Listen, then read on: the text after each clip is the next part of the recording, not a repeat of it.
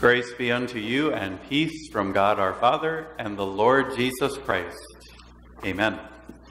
Our text is a verse from the gospel reading appointed for today, Luke chapter 24, verse 44.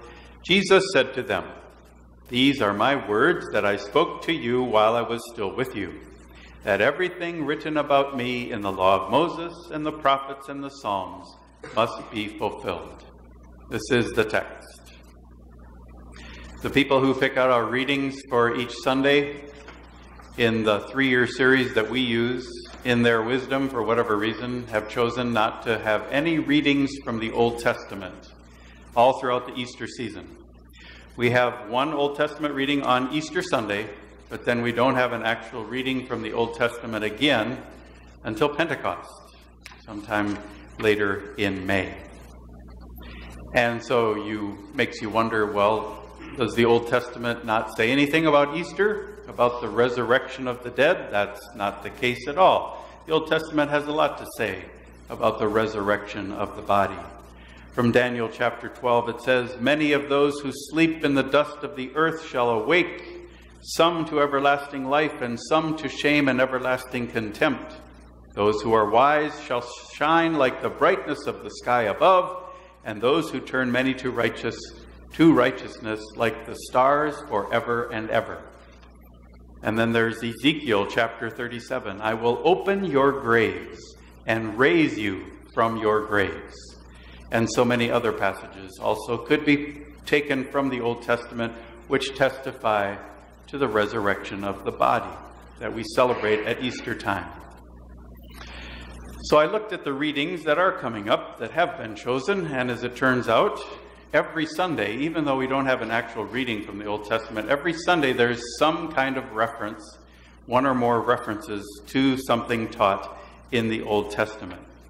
So we're going to take a quick look at those, beginning with this Sunday. From Acts chapter 3, we have Peter, who is explaining and expounding on what has just happened in the portico of Solomon.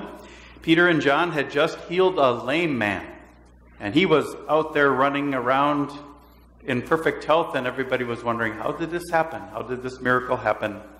And Peter explains that it was not by any human effort, but by faith in Jesus that this happened. And then he goes on and he says, he refers to God in words that come directly from the Old Testament. He refers to God as the God of Abraham, the God of Isaac, and the God of Jacob, the God of our fathers. That's exactly how God speaks of himself when he appears to Moses in the burning bush. And it's the same reference to God that Jesus himself uses in Matthew chapter 22. And then later Peter says, "What God foretold by the mouth of all the prophets, that this Christ should suffer, he thus fulfilled." Now that's quite a turnaround for Peter. If you remember, back in Matthew chapter 16, when Jesus started talking about suffering, going to Jerusalem and dying on the cross, Peter takes Jesus aside and says to him, "Far be it from you, Lord, this shall never happen to you." And then Jesus turns to Peter and says, "Get behind me, Satan. It's going to happen. I'm going to die, because the prophets said it shall be so." And so now we have Peter in our reading for today saying, that's what the prophets said. All the prophets foretold that the Christ must suffer. Prophecy fulfilled.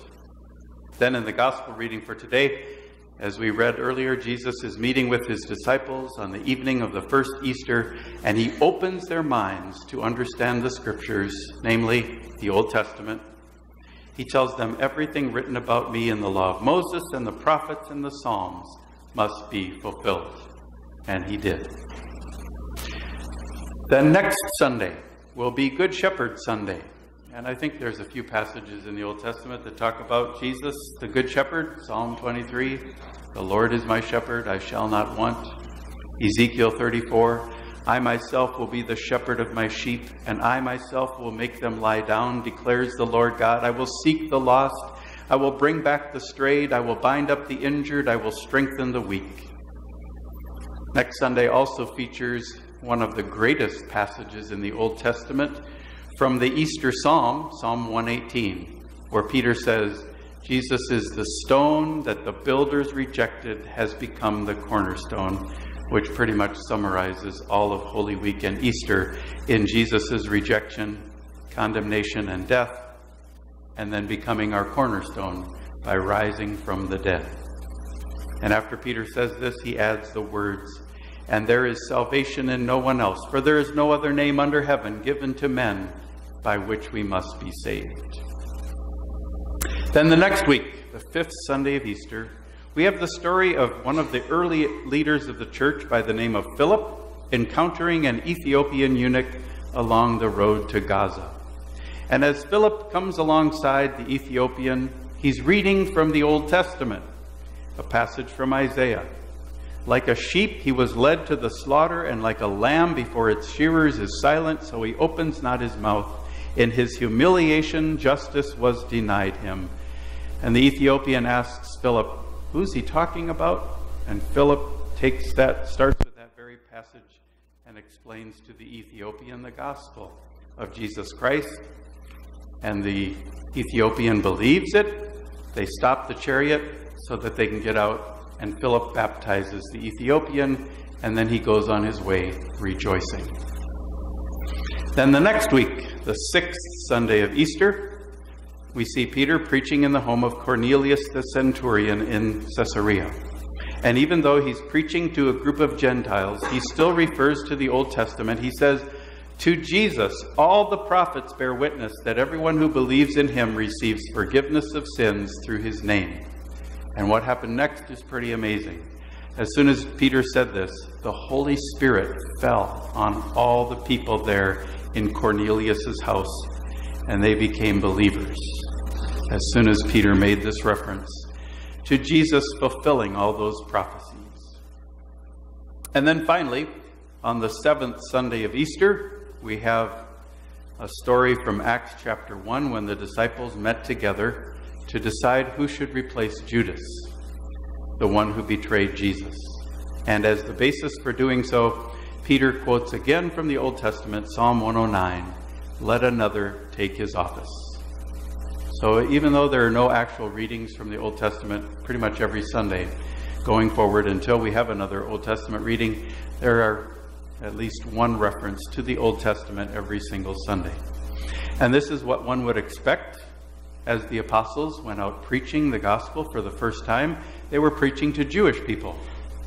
And the Jews, for the Jews, if you did not refer to their scriptures, if you did not base what you were saying on the Old Testament, they didn't want to hear from you. And so that's exactly what they did. They showed from the Old Testament how all this has now been fulfilled. And the same applies today for preachers. If you can't show that what you're preaching comes from the Bible, which has now been added to with the New Testament, we have Old and New Testament. If you cannot show that what you are saying is based on Holy Scripture, no matter how eloquent you may be, it will not produce God-pleasing fruit. God will not bless it. Everything must be based on Scriptures and shown from Scripture. That is the norm for all that we preach and proclaim. And when it comes to Scripture, it all has just one central meaning, the life and salvation we have through faith in Jesus Christ. Now, one of the things I appreciate about the Old Testament prophetic writings, which keep being referred to over and over again, especially the prophets, they remind us that there is something more even after Easter. That even after Easter, there's something to look forward to, and that is the full restoration of everything. That everything in this whole world is someday going to be perfectly restored to its original condition.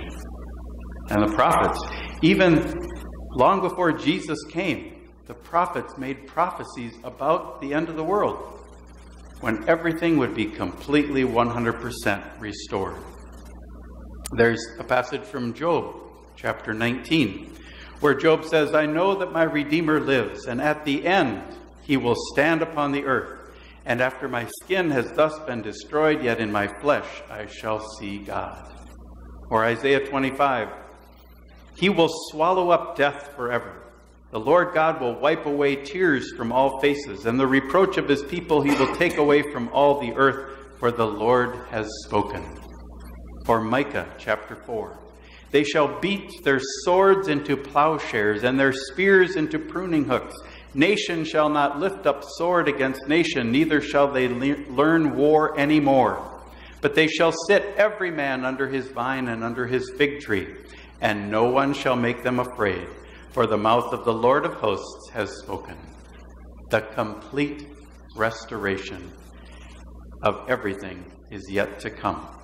The only book in the New Testament that even comes close to this beautiful view of the restoration of all things is the book of Revelation, which of course has many scary things in it, but it also talks about the new heavens and the new earth. That heaven will be paved with streets of gold, and the gates will be made of pearl, and everything will be perfect. That's in the book of Revelation. In our epistle reading for today, 1 John chapter 3, it says, "We shall be like him, because we shall see him as he is." And also Peter talks about, in the first reading for today from Acts chapter 3, he talks about the restoration, the complete restoration of all things, that we're still waiting for that day.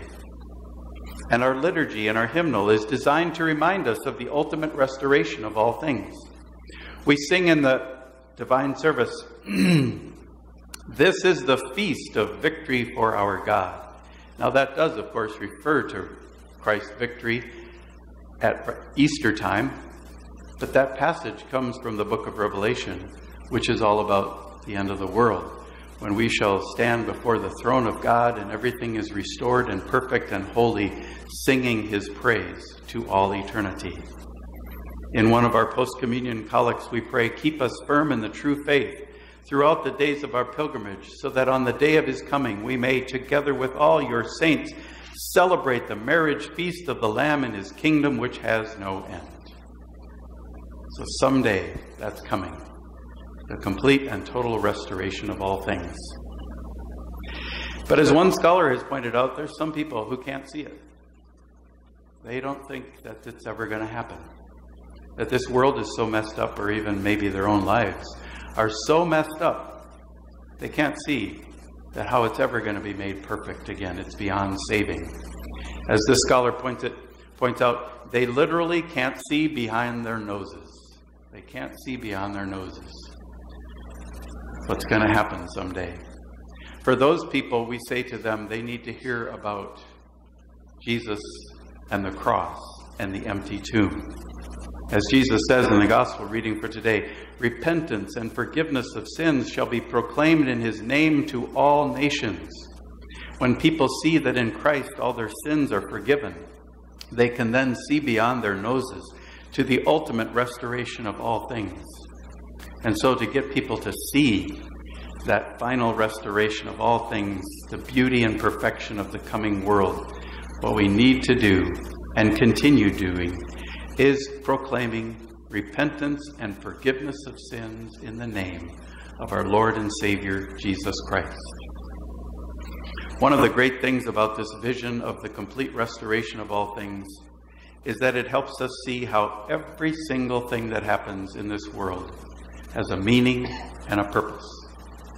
Even a snowstorm in the middle of April.